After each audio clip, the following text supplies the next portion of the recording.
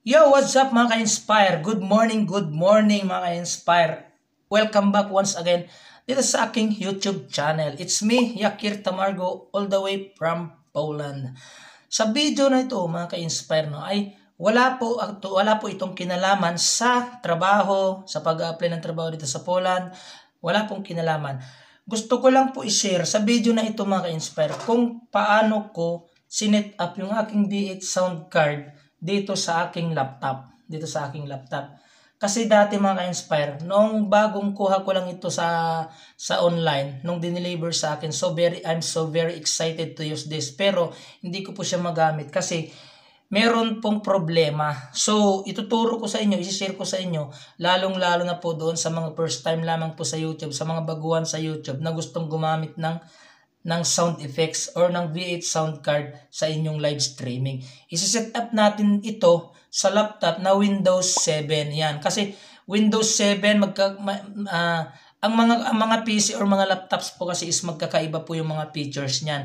So, ang ituturo ko lang po sa inyo ay Windows 7 kasi Windows 7 lang naman po yung aking laptop. Pwede rin naman po sa cellphone yan. So, kapag sa cellphone mo siya gagamitin, easy lang po yung pagsiset up kasi wala ka na pong isi-set up na setting sa cellphone. Kasi pag saksak mo lang dun sa audio port ng iyong cellphone, automatic makakapag live streaming, makakapag recordings ka na. Yan. Pero sa laptop kasi is meron ka pang settings na dapat baguhin sa laptop. Yan. So dati ginagawa ko siya pero hindi ko talaga siya magamit, na problema, malungkot ako until mayroon akong napansin mga ka-inspire. Malalaman po ninyo yan mamaya kung ano yung napansin ko na hindi nagpapagana dito sa aking V8 sound card. Yan. So, kung bago ka lang dito sa aking YouTube channel, subscribe, i-click mo na yung subscription button dyan at syempre i-hit mo na rin yung bell button para ikaw ay updated sa lahat ng mga videos na i-upload ko. Yan. Kung interesado ka sa video na to at problema ka rin dyan sa V8 sound card mo,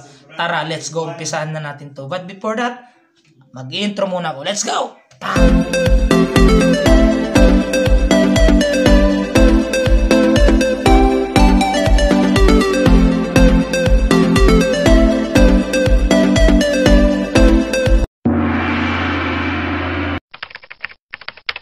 Nandito na tayo mga ka-inspire, isa-set up na po natin, ituturo ko na po sa inyo kung paano. Ito mga ka-inspire yung ating V8 sound card, yan. So ito po siya, yan, right. So dito po sa kanyang likuran, meron kayong makikita na live 1, meron kayong makikitang live 2, music, DC, earphone, microphone headphone, at saka microphone condencer, at saka po dynamic microphone. Yan. So dito po sa line 1, pwede niyo po isaksak dito ang laptop or cellphone. Live 1 at saka live 2, pwede po yan, laptop or cellphone, pagpalitan nyo, okay lang yan. Dito po naman po sa music, dito po nyo po padadaanin yung iyong background music kung meron kayong background music na gagamitin. So ito po yung DC, ito po yung USB na charging port. Ito po yung charging point na charging port. Tapos dito po kayo maglalagay ng speaker, kung gusto ninyong maglagay ng speaker, optional naman po yung gusto niyo maglagay ng speaker. At saka dito naman po ay pwede kayong gumamit ng headphone or headset para po marinig po ninyo yung sound, yung mga background music niyo, yung salid, yung boses ninyo. Yan. So dito po yung microphone condenser natin at po yung microphone dynamic. Yan. So ayan, kakailanganin natin syempre ng mga cord. Yan. Ito. Isang lang po siya. Ito po yung 3.5mm na audio port, tsaka po micro USB. Yan. Kailangan mo po yan para sa iyong live line number 1. At saka kailangan mo po ng isa pa para sa live number 2. At syempre hindi mawawala ang iyong para sa charging. Yan, sa charging niya. Yan, di ba? Ito po yung ilalagay mo sa computer. Right? Okay. The next. Ito naman yung actually tatlo po yung ganito mga ka-inspire. Tatlo yung ganito niya, Tatlo. Para po yung isa ay doon po para sa yung background music. Ayan. So, tara, let's go. I-connect na natin mga inspire. Ayan. So, itong isa, ilalagay mo siya dito sa live number 1 or either live number 2 kung anong gagamitin mo, laptop or cellphone. Pero ang ituturo ko kasi ngayon is sa laptop kasi dito po ako talaga nagkaroon ng problema before na hindi ko po nagamit ang aking V8 sound card sa pagla-live. Ayan, so isaksak lang po natin dito, no? Ayan, sa live 2, this live 2 po yung ginamit ko. Ayan, right? So yung live 2, line number 2, isasaksak po natin doon sa audio port ng laptop. Ayan. Right? Okay. Sa audio port ng laptop. Ayan. Okay. So, nakasaksak na po siya. At ito naman pong isang cord na ito. Ayan. Ito. Ilalagay naman po natin ito doon sa music or accompaniment. Ano ba tawag doon? Music kasi nakalagay sa akin eh. Yan. So dito manggagaling yung iyong pang background music kung mayroon kang background music na gagamitin. Okay? Right? Okay, so isasaksak natin ito sa cellphone. Yan.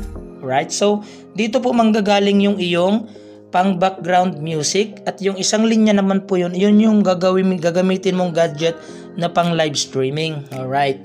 Okay.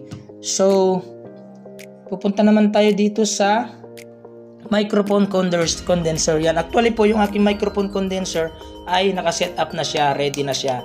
Yan. Yan na po siya. Yan o. Right. Hindi ko na po binaklas kasi mahirap magbaklas eh. Yan. So, isasaksak na lang po natin yung ating microphone condenser. Ito po. Isaksak na lang natin siya dito sa microphone condenser. Yan. Right. Okay. Alright, so ang next po natin ay yung gagamitin nating headphone para kapag naririnig po natin, para kung gusto po nating marinig yung ating, actually ginagamit ko yung headphone talaga na dati nung wala pa akong V8 sound card. So itong green, ito po yung kanyang music, tapos itong pink, ito po yung kanyang microphone. So ang isasaksak lang natin ay itong green para sa audio. Ilalagay natin siya dito sa tabi ng microphone condenser. Yan. And then ito naman pong isa. Yan, nakikita nyo po itong isang butas dito katabi niya. Ito po ang ilalagay natin diyan ay speaker. Yan, speaker. Kung gusto mong maglagay ng speaker or hindi, okay lang din naman. So ito po yung aking speaker, maka-inspire, malaki. Ito po yung kanyang audio cable. Yan. So ilalagay natin siya dito sa yan, right. Okay, di ba? Tapos na siya. Tapos na natin i-set up. So ganyan lamang po siya maka-inspire. Dito yung live number 2, ito yung pupunta sa laptop. Ito po yung pupunta sa background music at ito naman po yung sa speaker, sa headphone at saka microphone condenser. Alright. Okay. So, ngayon naman, ang gagawin naman natin ay i-connect naman natin siya sa laptop. Right? So, dito natin makikita, dito natin malalaman mga ka-inspire yung sinasabi ko sa inyong problema na na-experience ko noong gagamitin ko na siya. Yan. So, ito no po yung magbibigay ng solusyon sa problema ninyo. Okay. So, ito po yung ano natin mga ka-inspire. Ito po yung ating charging micro USB. Ito po yung ilalagay natin sa V8 sound card. Dito sa kanyang charging port ito. Yan. Right? Okay. Tapos ito naman, USB, ilalagay natin siya doon sa laptop. Dito sa laptop. Yan. Right.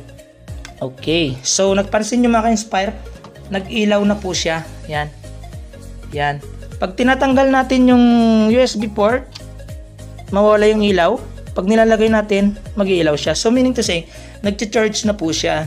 Nag-charge na po yung ating V8 sound card. Alright. Okay. So, i-open na po natin siya, no?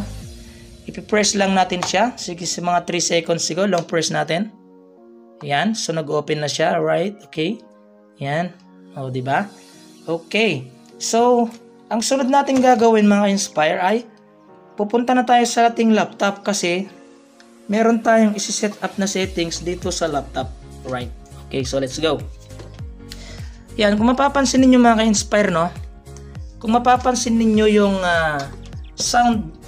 sound button dito sa baba. Ito. Yan o, yan. Yan. Di ba naka-X yan, naka-X? Yan yung problema mga ka-Inspire kung bakit hindi po tayo makapag-live streaming gamit ang V8 sound card. Kung bakit hindi naririnig ng ating mga viewers yung ating sinasabi kasi yung ating sound card ay hindi pa po binabasa ng ating computer. So yun po yung problema doon mga ka-Inspire. So yan. Ito po yung problem na sinasabi ko kanina mga ka-Inspire. Ito pong binigay sa atin ni V8 sound card na charging port, USB cord ay pang charging lang po talaga siya. So hindi siya pwedeng mag-read, hindi niya mababasa po yung program ng V8 sound card kasi itong ibinigay ni V8 sound card sa atin ay ano lang siya, charging lang talaga, charging cable lang siya. So kailangan natin ng USB reader na cable. Yan, so ito meron ako dito. Actually hiniram ko lang to kay Roland Remulta mga ka-Inspire kasi siya lang po yung meron nito mga ka-Inspire. Yan, don't forget to subscribe Roland Remulta mga ka-Inspire, ano? Ka-challenge. Yan, so kasama ko po yan dito sa Poland na nagbo-vlog ng mga videos. Yan, si ka-challenge.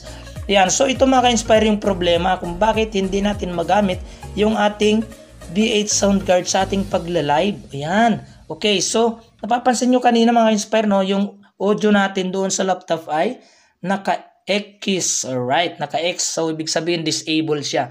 So isasaksak natin ngayon ito dito sa ating charging port ng ating V8 sound card, right? Okay, yan, so nakasaksak na siya. Papansinin nyo mga ka-Inspire, kapag sinaksak ko na ito dito sa ating laptop ay may magbabago sa ating laptop. Ayan, alright.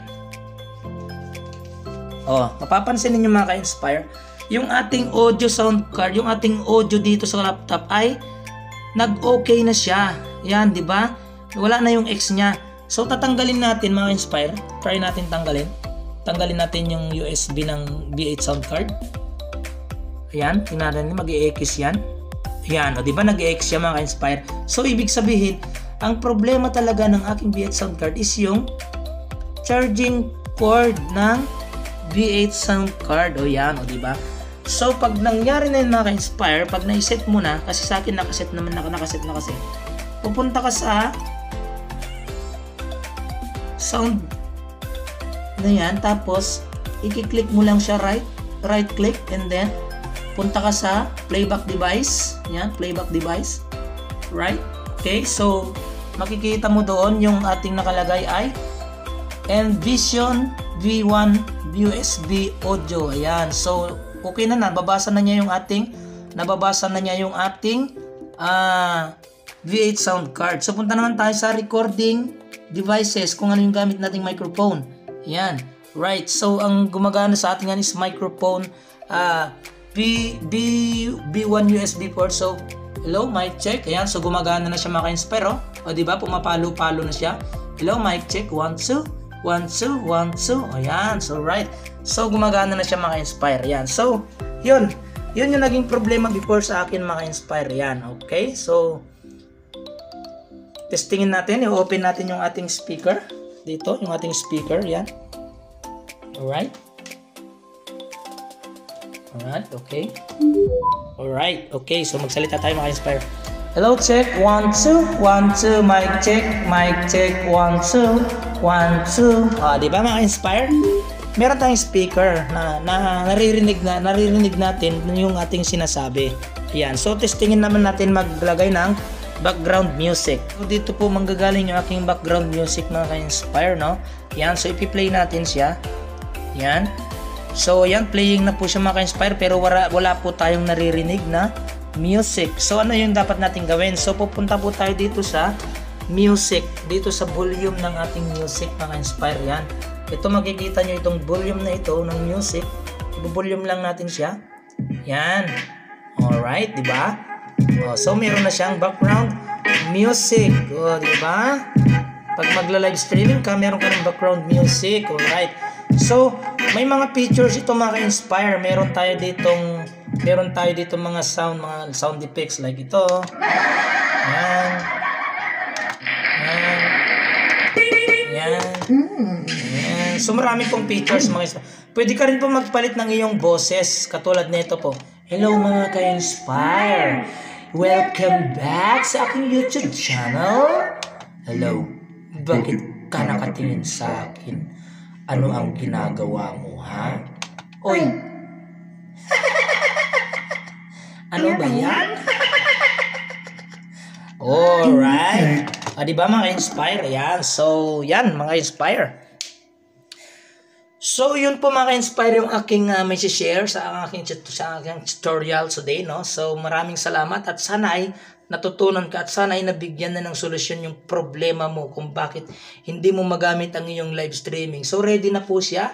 Ready na po tayong mag-live streaming mga inspire, di ba? Right. Okay. So, until next my video mga inspire, maraming salamat at syempre, huwag mong kalimutang subscribe yung aking YouTube channel. At syempre, hit the bell button at saka i-customize all mo para updated ka sa aking mga videos na isi-share yan. So maraming salamat mga inspire. God bless you all. Bye-bye!